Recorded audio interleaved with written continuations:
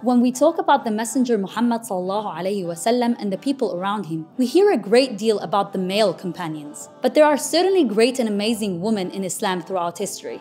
In today's episode of Featured 5, we'll look at 5 women in Islam worthy of our attention.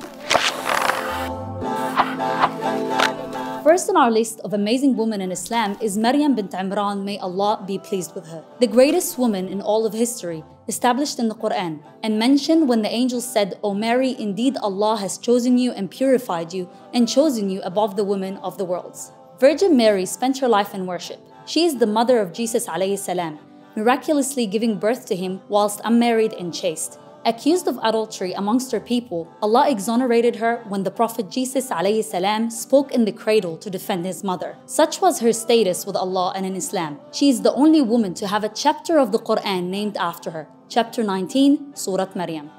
2. Khadijah bint Khuwailid, may Allah be pleased with her. Khadijah was a wealthy and prosperous businesswoman of Mecca. Intelligent and wise, she proposed and married the Messenger of Allah ﷺ after hearing of his honesty and upright character. She was his first wife and was commonly regarded as the mother of the believers. Khadijah was very supportive of the Messenger of Allah when his peers criticized and mocked him in the early days of Islam. She was right by his side up until she passed away in the 10th year after the revelation, later to be known as the Year of Sorrow. She was guaranteed paradise when the angel Jibreel said to the Messenger, "Khadijah is coming to you with a vessel of seasoned food and drink. When she comes to you, offer her greetings from Allah and on my behalf, and give her glad tidings of a palace of jewels in paradise wherein there is no noise and no toil." The Prophet's lineage is carried on to this day through Khadijah's marriage and their daughter Fatimah bint Muhammad. 3. Fatimah bint Muhammad, may Allah be pleased with her. Fatimah is the daughter of the Messenger from his first wife Khadijah. She was known to be the biggest supporter of her father and a great role model of piety and humility.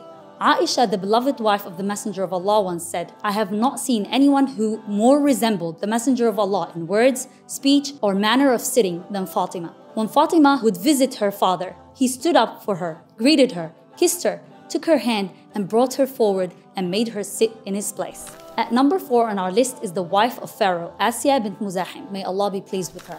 She, and along with the previous 3, are the 4 greatest women in history. In a famous narration, Anas bin Malik reported that the Messenger of Allah said, "Sufficient for you amongst the women of mankind are Mariam bint Imran, Khadijah bint Khuwailid, Fatimah bint Muhammad, and Asiyah, the wife of Pharaoh."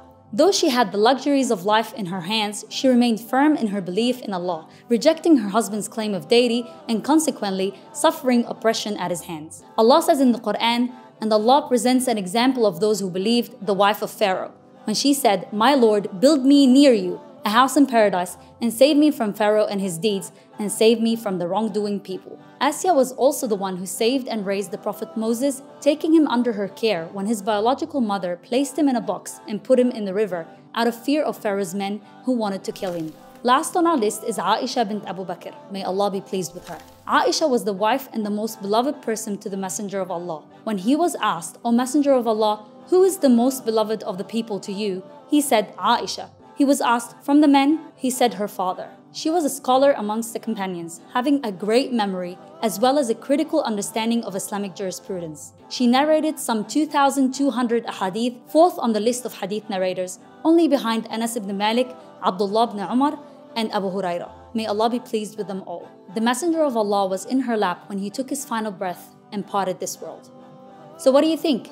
Don't forget to leave your comments below and be sure to subscribe to our channel. Until next time, Assalamu alaikum wa rahmatullahi wa barakatuh.